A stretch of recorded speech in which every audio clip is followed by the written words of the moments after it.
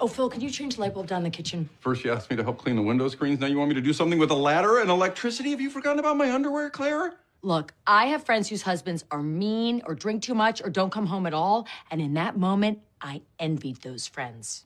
Fine, I will change the light bulb in the kitchen. You can put away this nice, soft, fluffy laundry. Don't worry, there's not even any zippers or buttons, nothing sharp in there. Wouldn't want you to lose a finger in a tragic folding incident. Oh, hey! I was putting away that harmless laundry when I stepped on Luke's skateboard, rolled out the screenless window, and landed in the hedge. But you're right. I'm sure it had nothing to do with the underwear.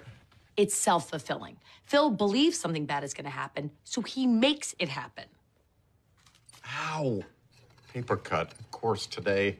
Seriously? This is part of the underwear prophecy? Are you being a little mad?